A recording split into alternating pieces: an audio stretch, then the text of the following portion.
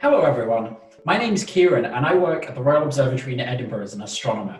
The night sky is really big, so in this video we're just going to take a closer look at a small part of it.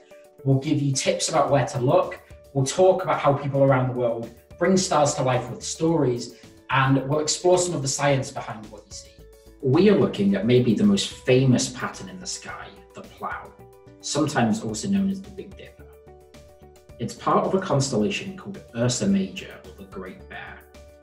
This is a good pattern to look out for if you're new to stargazing, as it can be seen all year round and even in towns and cities. Next time you're outside on a clear night, look to the north and see if you can spot it. The Plough looks a little bit like a saucepan. Can you see the long handle and the bit where you will put your beans or your soup? The Plough is really important because we can use it as a map to find our way around the sky. If you draw a line between the two end stars and keep on going, you will reach this star at the tip of the tail of Ursa Minor, the Little Bear. This star is called Polaris. Polaris can help us find where we are, no matter what time of night or whatever month of the year it is. It always appears in the north. If you were to go to the North Pole, it would appear exactly overhead. And as you go further and further south, Polaris appears lower and lower in the sky.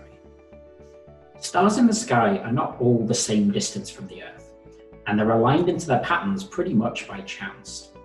Astronomers measure how far stars are away in a funny unit called a light year. 1 light year is the distance a light ray can travel in 1 year. It's a very big distance, almost 6 trillion miles.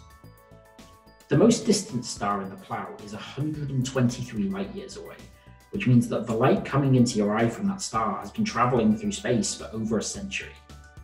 When the light began its journey, the Royal Observatory had only just finished being built. Television and computers hadn't been invented yet, and people were yet to even fly in a plane. I hope you enjoyed learning about the Plough, and that you get a chance to do some real stargazing and see it in person soon. In the meantime, why don't you make something inspired by what you've seen? We would absolutely love to see photos, so please share them with us on Twitter @RoyalObs. Thank you so much for watching. If you enjoyed this, check out our other videos on things to see in the night sky.